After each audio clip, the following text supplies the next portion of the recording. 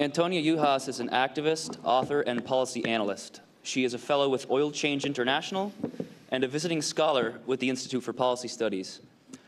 Her articles and opinion pieces appear regularly in newspapers, magazines, and online outlets, including the International Herald Tribune, New York Times, and Los Angeles Times. She is author of The Bush Agenda, Invading the World One Economy at a Time, and the forthcoming The Tyranny of Oil, the World's Most Powerful Industry, and What We Must Do to Stop It. She is also a contributing author to Alternatives to Economic Globalization, A Better World is Possible, and A Game as Old as Empire, The Secret World of Economic Hitmen and the Web of Global Corruption. Antonia, we had a little bit of a late start, and Louise just went a little bit over time, so I know we promised you 25 minutes. That's okay. But I know we promised you 25 minutes, but if you could try and keep it down to 20, that would really help us out. Sure, yeah. Thank you. I'm going to stand up. Hi, everyone. Thank you so much for being here, and I want to say what an absolute honor it is to be here and to be with you, and how grateful I am to Iraq Veterans Against the War for organizing this incredibly difficult and important and powerful event, so thank you.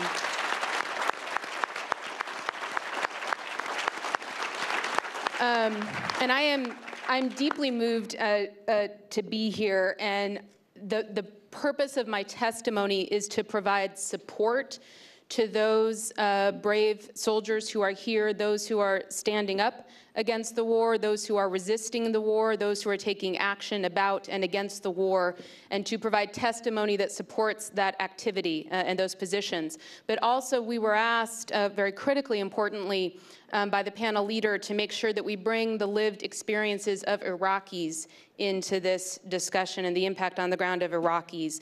And I'm going to attempt to address both of those things in my testimony, with the point of the testimony being that the United States invasion of Iraq was an illegal act of war. It was unsupported by either international law, U.S. law, the U.S. Military Code of Conduct, nor basic morality. In the execution of the war and the ongoing occupation, moreover, a clear pattern of war crimes and crimes against humanity have and are being committed.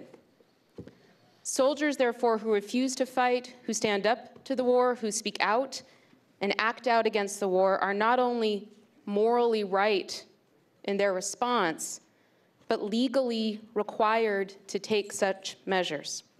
They are upholding their obligation to reject illegal orders and to defend the Constitution of the United States.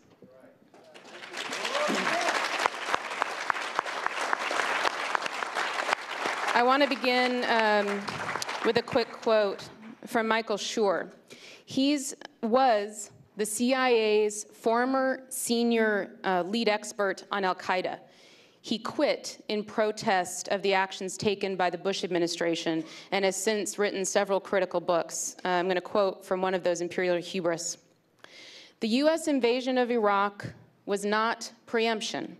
It was an avaricious, premeditated, unprovoked war against a foe who posed no immediate threat, but whose defeat did offer economic advantages." There are two areas in which I'm going to testify to of the illegality of the war. The first is the war's objective. The war's objective, there are certain areas, and I'm sure many of you could articulate these even better than I can. The international law does substantiate for one country initiating a war against another country. That list does not include seizure of another country's natural resources, nor does it include the hoped-for political, economic, and hegemonic gain that gaining control of those resources would grant a nation. I certainly do not stand as a minority person at this point in stating quite an obvious fact, which is quite obvious at this point and said by far more prestigious people than myself, that the war in Iraq was clearly a war launched and fought for and continued to be fought for oil. I think most famously now, Alan Greenspan, the ultra-libertarian Republican conservative former head of the Federal Reserve, who said in his memoirs, "I'm very saddened to say what everyone in Washington knows, which is that the war in Iraq is about oil." Now, some of you may have seen him retreat from those statements in the press after he made them in his memoir. That is because he was attacked from the right for saying the truth. Read his book. Actually, don't. It's 500 pages long. I read it. You don't need to read it. In the chapter in which he makes this statement, it is very clear that what he is saying is intended to be said. It was for him a statement of a no-brainer. It is obvious that this war is about oil. And oil, though, is not just about corporations. It's not just about the corporations who are pillaging, the corporations who are reaping profits off of the war, although it is definitely about them, and I'll get to them. Oil is not just about the corporations who take hold of the oil. Oil is also about the power that having that oil grants to the holdee. The country and the people that control the oil deny it to others who want it. They dictate terms on which it can be acquired. They gain the denial of that oil and the power that could be granted to the other people who want to hold on to that oil. And it grants regional and global power to those who control the oil, which is something that the Bush administration was very frank in its intent well before taking office in the intent of the war. Okay.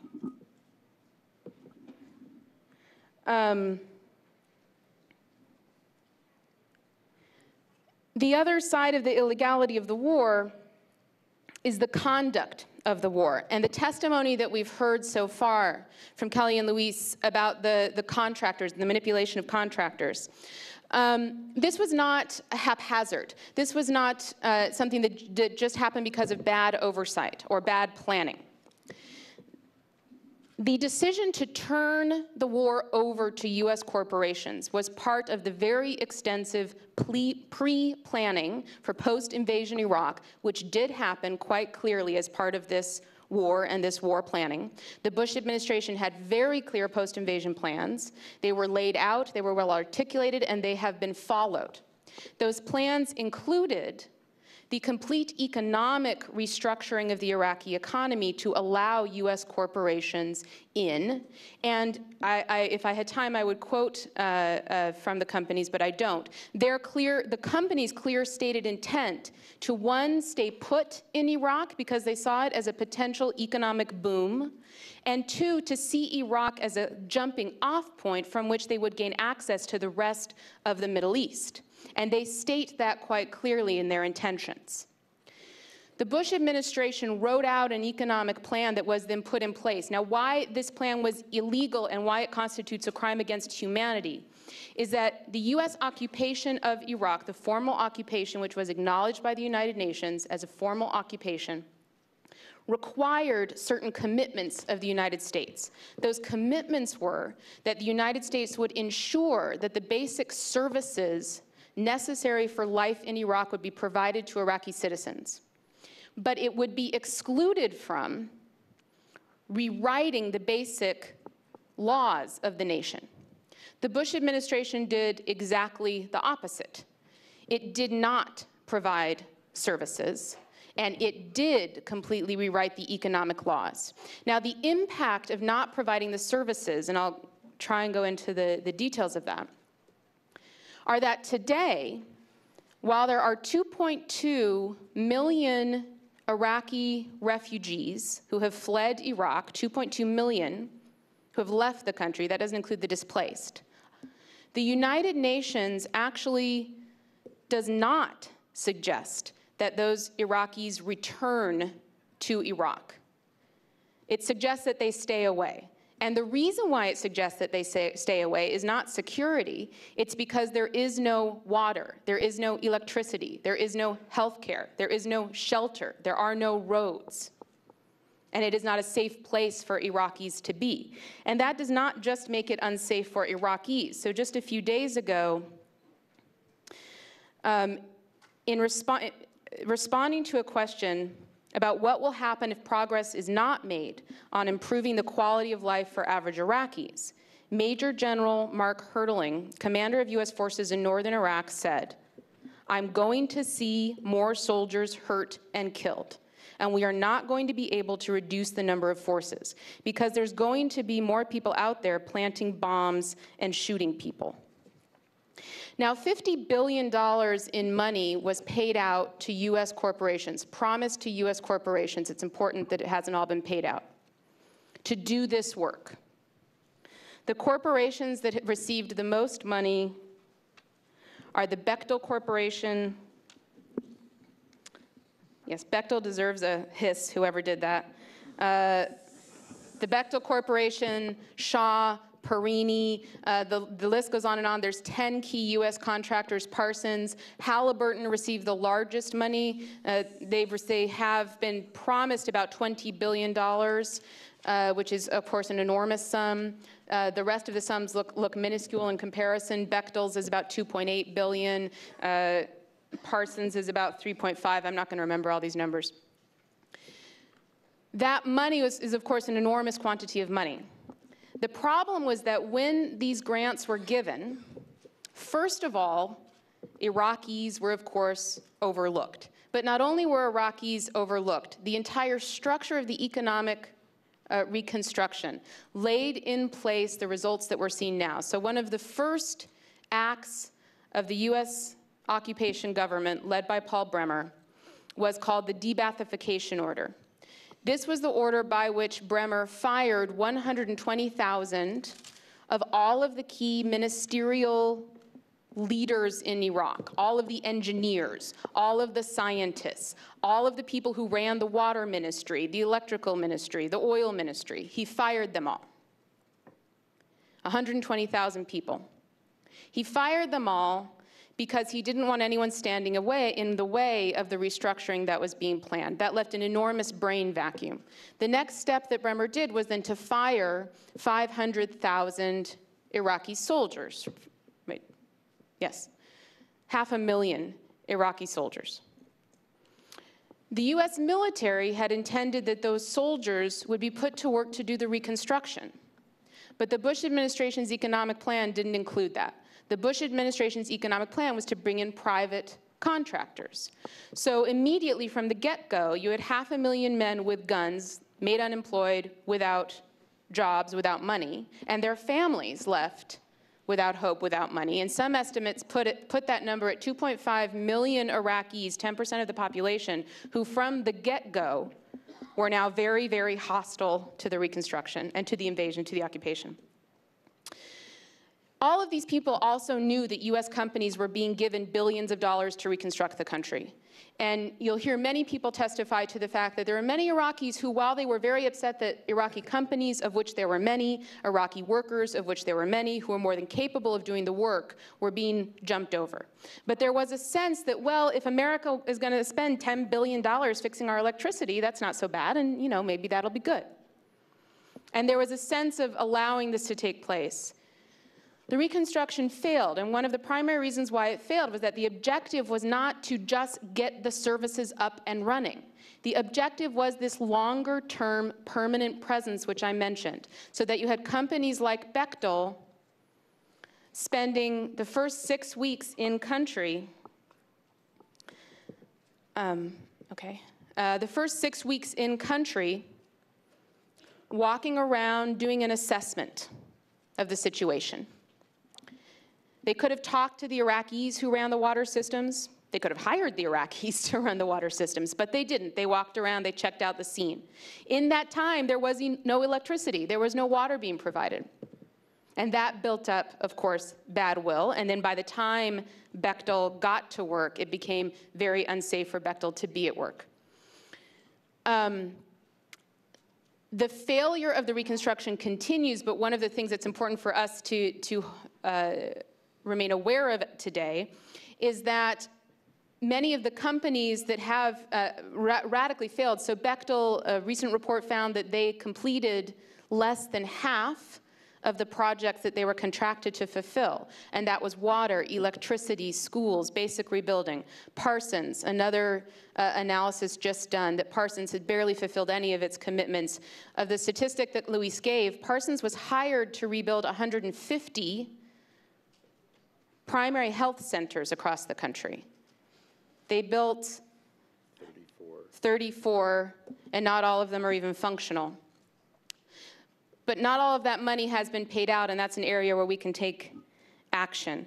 I just don't nearly have time to say the things that I had planned to say, so let me just say a couple things. The first is the intention of the war to be about oil. Right now, we are in a situation where 5 oil companies, Exxon, Chevron, BP, Shell, and Total, have just signed, within the last week, contracts to get oil to go into Iraq. Anyone with any sense of Iraqi history recognizes the names of these companies. These are the exact same companies that, from the end of World War II until 1970, owned all of Iraq's oil. They were given it as a war bounty at the end of World War I. They owned it, they controlled it, and they controlled Iraq's fate because of owning the oil. Since they were kicked out in the early 1970s, they've been trying to get back in. This is the second or third and maybe the largest pot of oil in the world, depending on who's counting. The world is running out of oil. However, oil sells for $110 a barrel. This oil is sitting there like a gleaming prize at the end of the finishing line. And believe me, they have been planning and plotting to get it. These 5 contracts are the tip of the iceberg. The intent is to get the Iraqis to pass a law that would put everything back the way it was in the 20s, to take it from a nationalized oil system to a privatized oil system, where US oil companies, and a little bit for the French and a little bit for the British, because, you know, we like them, would own and control the oil. Now, if that happens, a US government report that was leaked by ABC News said that, and just so we are using the terminology, this is one of the president's benchmarks for Iraq, which the Congress adopted, passage of an oil law in Iraq. Another one of the benchmarks, by the way, was reversing the debathification law that Bremer put into place that fired all of those experts. The oil law, if it is to be put in place, and if US companies, and the companies that are angling are Exxon, Chevron, Conoco, Marathon, BP, Shell, and Total, if they stay, they will need to be, quote, underwritten by the US government. I take underwritten not by the US government to mean you, to be underwritten by the US military, that we will have to stay to ensure their safety and the continuation of their mission, which was the whole reason why we went there in the first place. Now, I'm supposed to wrap up. Let me say 2 things on hopefulness, because there was a lot of talk last night about where is the US peace movement. In the last several months, and this is a reflection of the last several months and of the last several years, press coverage of Iraq has fallen precipitously, such that where it was 15% of coverage last year, it was 1% of mainstream media coverage in the last period of time that was measured. 1%. The average American at this point thinks that only 3,000 US soldiers have died in Iraq. They don't know what's happening in Iraq. But we also don't know, unless we are listening and watching Democracy Now!, listening and watching KPFA, listening and watching Truth Out, that the peace movement is in fact alive and well and active. You just can't pick up your newspaper to see it. So, for example, to address the problems that we're talking about right now, the corporate pillaging, this Saturday in San Francisco and in Richmond, California, activists are going to be shutting down Chevron's refinery, where it's bringing in Iraqi oil, and they're going to shut it down for a day so that Chevron can't profit off of its Iraqi oil for one day. And they're going to surround the refinery by water, by land, by bike. We've shut down Chevron's headquarters. We've shut down Bechtel's headquarters such that Bechtel got so sick of being shut down every week in San Francisco that after 100 years of being based in San Francisco, they left town. And they have not re-upped after their deep commitment. They wanted to privatize Iraq's water. They wanted to privatize Iraq's electricity. They wanted to stay there. They have not re-upped their contracts. They have not stayed because it was not in their interest to do so. The answer to all of this is, one, that there is activism and there needs to be more. Two, not that the US soldiers have to stay in Iraq to make sure that reconstruction happens. That's not what I'm saying. That Iraqis are more than capable of doing this work and having this money turned over, and that the most important thing is for the occupation to end, and all of the occupation to end, all of the contractors to leave, all of the companies to leave, all of the soldiers to leave, so that Iraqis can pick up the pieces for themselves. Thank you all very, very much.